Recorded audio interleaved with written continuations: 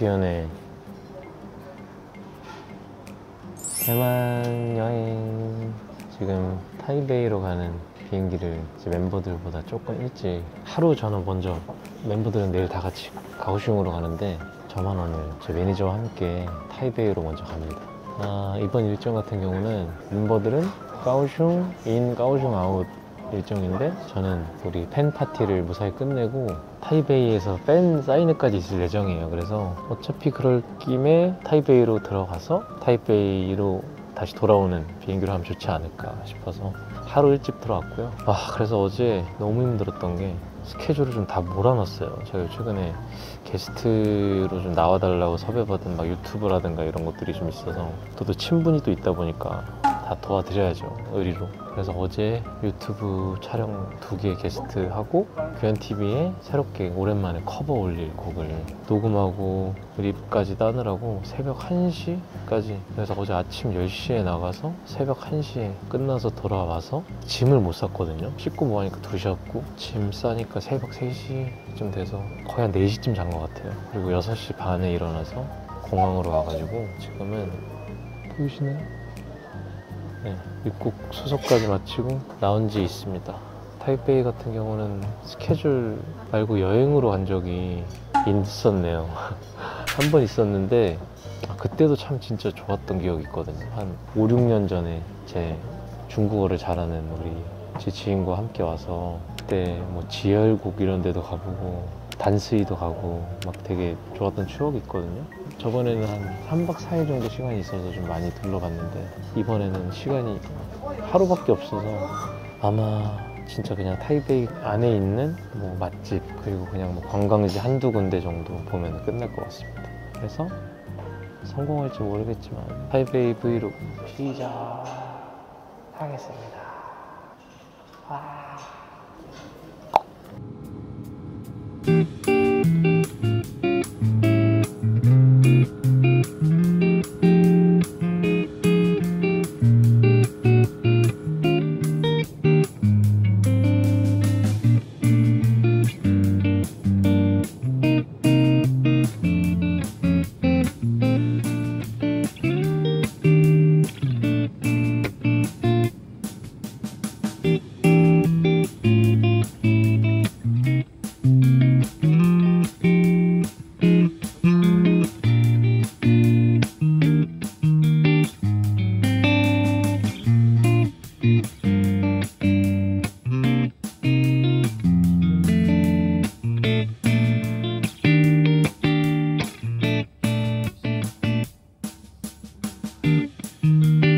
정말 우리 팀은 정말 비를 몰고 다니는 것 같네.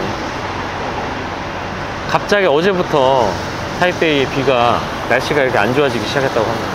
타이베이 여행기를 좀 찍어야 되는데 망했어요. 오늘 계획이 굉장히 많았거든요. 일단 지금 밥을 먹으러 가야 되는데 지금 제가 밥을 맛있게 먹으려고 어제 마지막으로 밥을 먹은 게 8시 반, 아니야 7시에 밥을 먹고 지금까지 공복이에요. 지금이 한국 시간으로 2시 반이거든요. 지금 19시간 아무것도 안 먹은 거야. 빨리 식당부터 가도록 하겠습니다. 오늘은 원래 평소에 좀 많이 다니던 딘타이펑이라든지 이런 곳들을 가려고 했는데 그래도 새롭게 좀 타이베이의 다른 곳들을 소개해드리면 어떨까 싶어서 현지 지금 타이베이 사람들이 많이 가는 식당을 좀 찾아봤습니다. 그래서 거기로 갈게요. 안녕. 문문푸드. 원래 줄이 좀 서 있을 줄 알았는데 다행히 사람이 별로 없어 보여. 안에 자리가 있습니다. 자, 여기 다 와. 해야 돼? 뭔데 이거? 번호를 입력해야 돼? 이거 왜 번호 입력해야 되지? 테이블 번호를 입력해 달라고?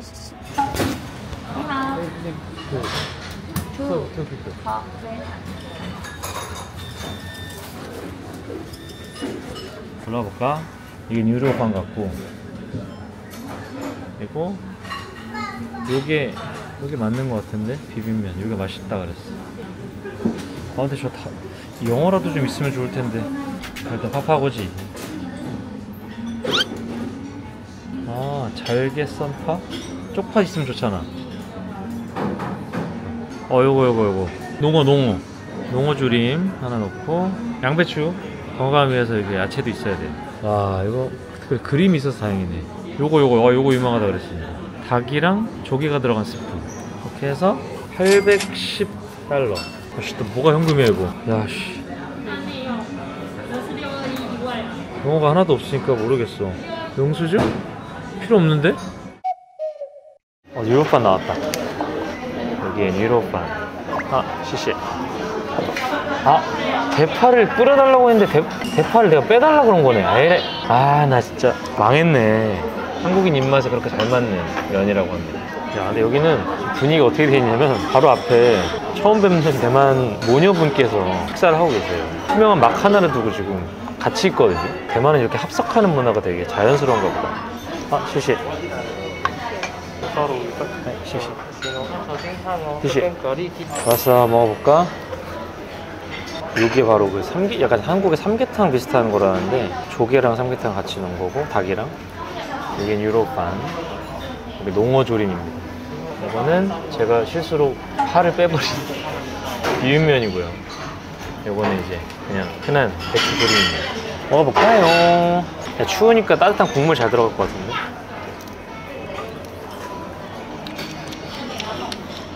와 이거 약간 이거 은혁은 못 먹겠다. 약간 비려. 그 국물이 겨울에 먹으면 되게 따뜻하고 좋다 그랬어.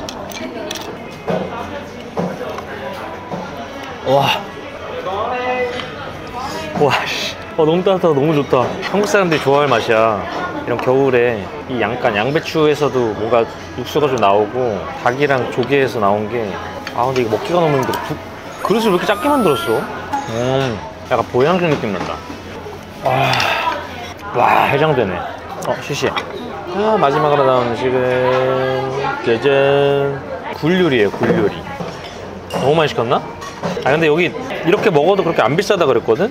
이렇게 32,000원이야. 이렇게 많이 시켰는데. 요게 그렇게 한국 사람들이 그렇게 극찬을 했던 음식이거든? 근데 원래 대파가 올려져 있어야 될 텐데. 면만 있는 거 같아. 타이베이 사람들 희한했을 거야. 식당 사람들. 대파를 왜 빼지?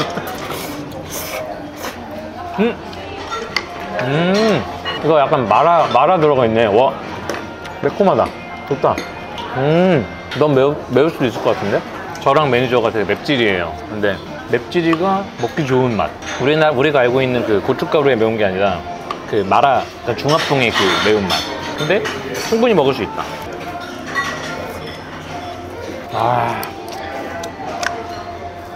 밥을 19시간 참은 보람이 있어.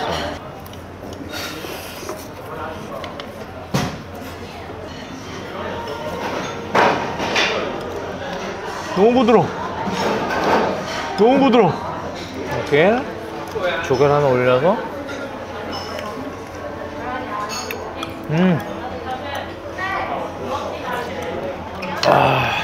국물이 너무 좋아. 어제 술 먹고 올걸. 바로 해장인데 그러면. 시시. 그거 같거든요. 한국 사람들이 주의하면서 먹으라고 얘기했죠. 이게 맛이 우리가 아는 맛이 아니라 그랬어. 그래도 서비스로 주셨으니까 그래, 다 도전해보자 우리 오늘 여기서. 먹어봤어? 무슨 맛인데? 뭐 냄새 나쁘지 않은데? 맛은 나쁘지 않은데. 근데 이게 리뷰를 봤는데 한국 사람들이 조심하라 그랬거든?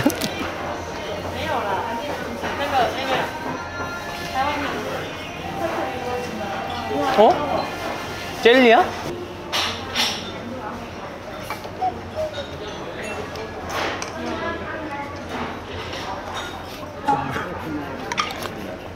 야, 콧물이라니. 서비스로 주셨는데 콧물은 좀 그렇고. 근데 약간 굳이 표현하자면 콧물 쪽에 가깝긴 한 것 같아. 근데 기분이 안 좋아질 뿐이야.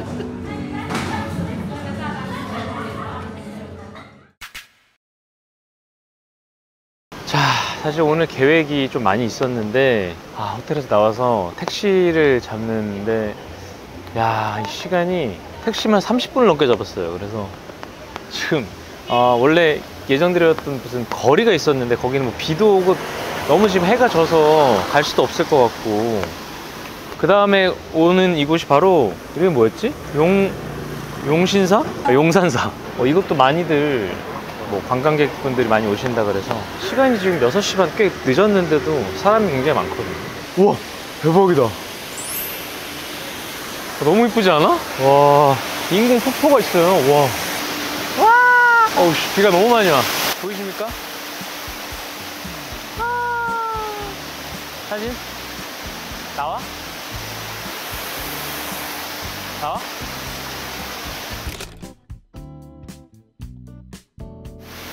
너도 한번 서봐. 하나, 둘, 셋. 여기 뭔가 인공으로 만들었겠지? 너무 잘 해놨다. 야, 용산사 안내소가 있습니다. 사실 저는 불교가 아니에요. 그래도 뭔가 뭐 부처님에 대해서 저는 뭐 큰 어떤 뭐 생각은 없지만 이곳이 뭐 관광지이다 보니까 이렇게 왔는데, 자 이곳 같은 곳은 여기 말이죠. 막 여기 근데 지진도 있었고 폭풍 피해도 있었는데 다시 재건해서 이렇게 지금의 이 멋진 모습을 가지고 있게 된 곳이라고 하네요. 다 못 보고 나가겠다, 그지? 가자 우리. 몇 시냐? 자 우리 지금 용산사를 들어온 지 5분밖에 안 됐지만 저희 다음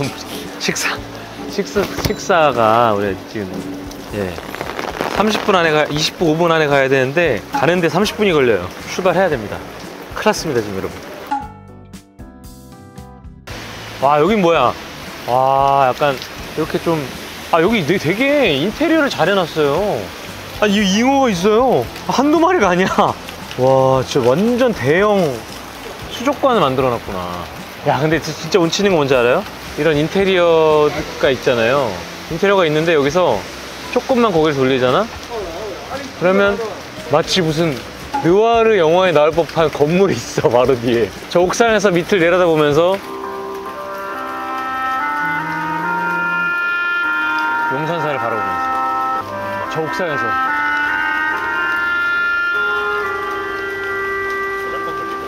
그래.